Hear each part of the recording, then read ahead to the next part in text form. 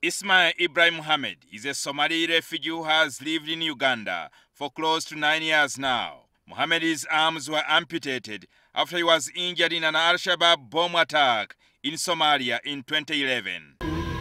We were a big number of youth who were doing an interview for scholarship. So where we came together and where we were doing the interview, it was bombed by Al-Shabaab, who claimed the attack. And that's where I got injured.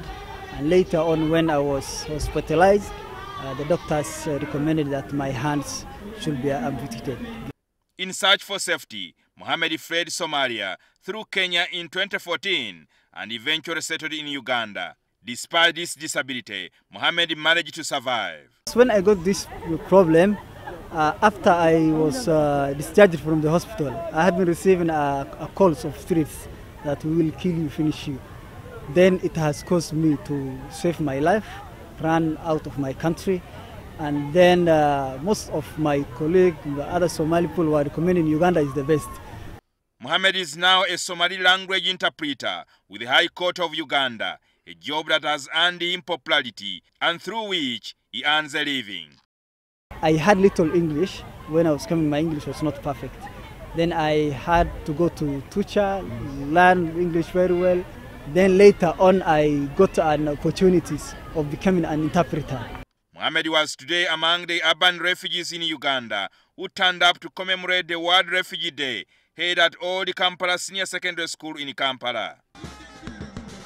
Mohammed and other refugees find it difficult to travel out of Uganda, either for employment or do business in the region. Now, government says they have embarked on a process to start issuing electronic conventional travel documents to refugees. We have a refugee verification exercise coming up in August, and we hope that through that, even those who don't have documentation from attestations and IDs, through that exercise you will be given those documents. So that problem that has been hindering some of you to travel for education, for business, and so on, is going to be addressed immediately. Asiimwe says refugees have a right to travel as enshrined in international conventions. The Act 2006 gives that provision to issue conventional refugee passports. These are different from national passports. The provision under the law is derived from the 1951 UN Convention.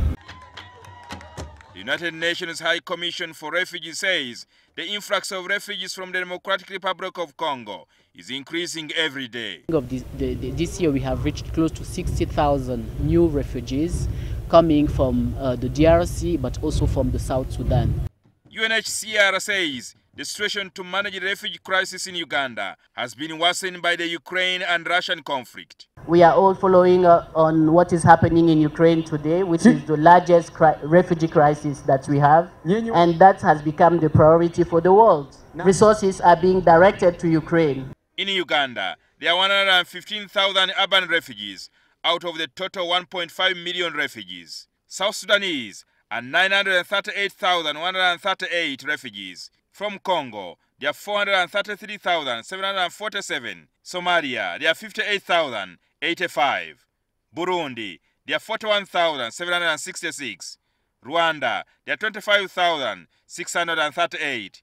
Eritrea, there are 23,905. Ethiopia, there are 4,664. And Sudan, there are 3,809. Jingo Francis, NTV.